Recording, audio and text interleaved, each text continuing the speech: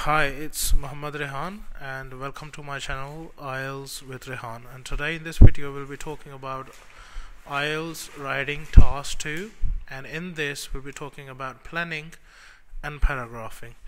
Normally it is said that the task 2 requires you to write this and attempt the task in 40 minutes, and the word count that is required in this task is 250 words.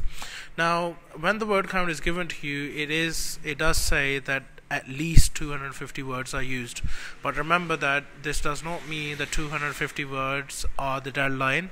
It means that you need to go over that. This is the minimum target, so you need to, at least for a good healthy writing task 2, you need to go to like 280 or 290 words at least.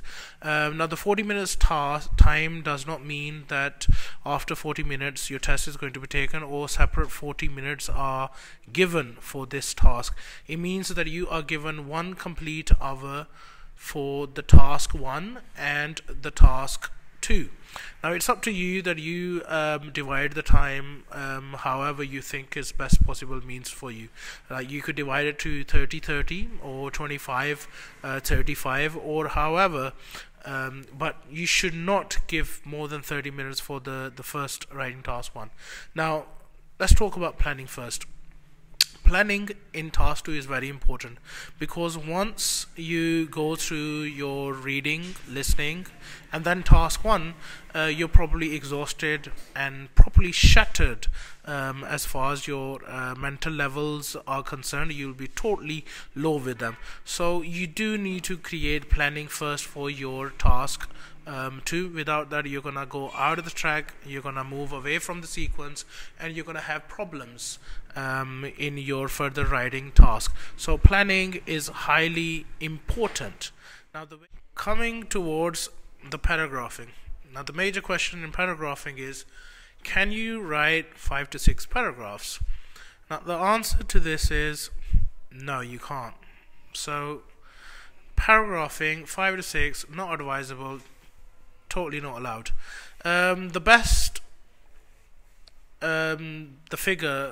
figure for the paragraphing is 4. Well, it totally depends on the statement. It depends on the statement that you've got. Sometimes there are some certain statements that you are to write at least 5 paragraphs themselves. So you can write 4, and sometimes depending on the statement you can also write 5 paragraphs. Not too much of the paragraphing is done. So if you're going to be dividing your paragraphs into 6 or 7 or 5, then you're going to have to keep them short, because obviously short, and your expanding abilities in the paragraphs are going to be limited, and it's not going to be marked to be a good thing. So keep your paragraphs low as 4, and depends on the statement you can also have them in 5. Now introduction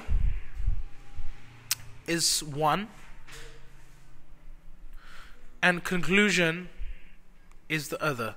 Now these are the 2 paragraphs that are a must figure. They are definitely to be written, introduction and conclusion. Now in between there is one body paragraph and the other. So there could be 2 body paragraphs in between.